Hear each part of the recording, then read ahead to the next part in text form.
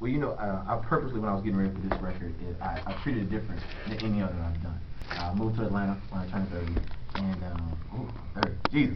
I moved to Atlanta, and I was asking God, God, what's next? And everyone I speak to was like, yo, I lost my car, I lost my job, or can't get in school, I can't get financed, or I'm going through this, and everybody was going through something. So I purposely wanted to do a project, not just a song, that will point people back to the source and not their resource. So when I was getting ready for this project, one of my little brothers that I mentor as a writer, Darius Polk in Atlanta, Georgia, he is a great writer, 24 years old. I was telling him about, this sound I wanted to do. He's like, well, man, I lost my car, lost my job, lost my apartment, and just moved into a new apartment. And he just going through some stuff, and he started writing this song. It started as a prayer. And I was like, that's the song, that's the sound, that God wants to get into the earth, not just for those of us that are in church, but for everyone, to understand that regardless of what you go through, regardless of what you see, there is nobody greater. When I recorded the song back in 2009, I knew something different on it. I knew that night. I said, God, I don't know what you're saying. I didn't know it was going to be #1 for so long. I didn't know it was going to become this anthem around the world, but I knew it was something different. So when it was going to radio, when it was coming out, I was adamant on this is the sound. This is what God is speaking, in this season. And so it's been a great year so far, going around, and God trusts me with such a big sound, to wake up one day and Marvin Winans and Donnie McClurkin and B.B. Winans and everyone singing the song that I recorded. These are guys I look up to for many, many years. I think Marvin Winans is one of the best singers in the entire world, to sing Nobody Greater. And it just become one of those songs that preachers and kids and everyone, you can relate to it, because we all search for something, but we realize that everything we search for, God is still the greatest. Amen. Amen. And of course, the CD that we are talking about is Triumphant. Yeah. Which is a fabulous CD, and I hear it's going to get a deluxe edition, and we'll talk about that a little bit later in the program. Now, of course, when I first saw the performance video, yes, you could tell it was something very, very special about that night that it was recorded. Now, talk a little bit about the concept video and how that was created for Nobody Greater.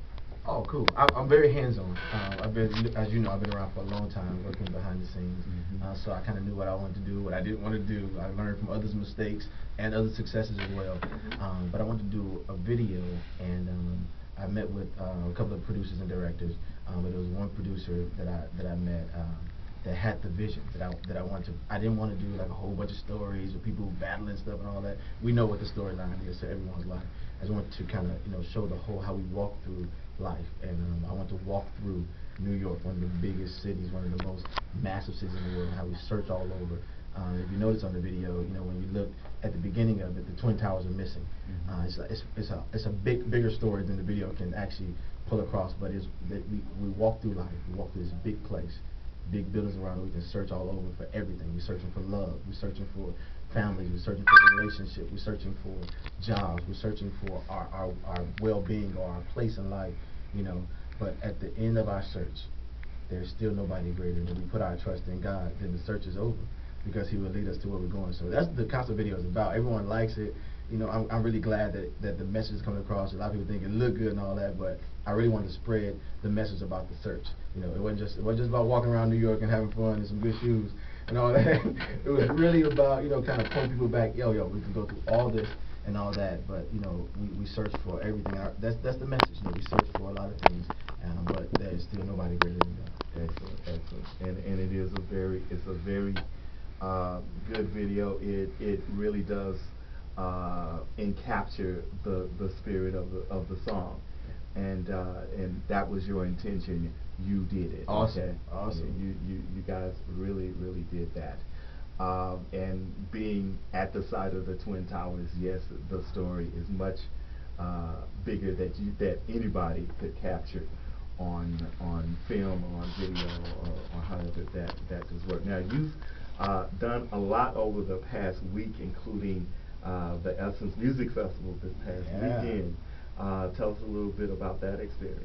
My first time at the Essence Music Festival, I was able to minister Nobody Greater at the Walmart booth. And I didn't know what to expect. I had never been to Essence before, but first of all, Angela Bassett was in my hotel. So I just wanted to let everyone know that. And she walked past me, and I didn't know it was her until she left. But that's a whole other story. But just to be at Essence and be able to be around this great crowd of people. One thing about this song that I'm really, I'm church. I'm born and raised in church all my life. But there are people that are really, really inspired and encouraged and uplifted by nobody greater that may not walk into the four walls of a church.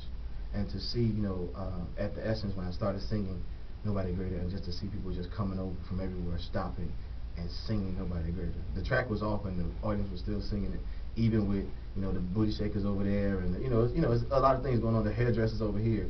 It was a crowd of people, hundreds of people singing Nobody Greater. It was just a great experience, and I believe that it's kind of marking history that gospel music has life. Gospel music has life beyond what we even know, and is blessing the nation, not just us as church. And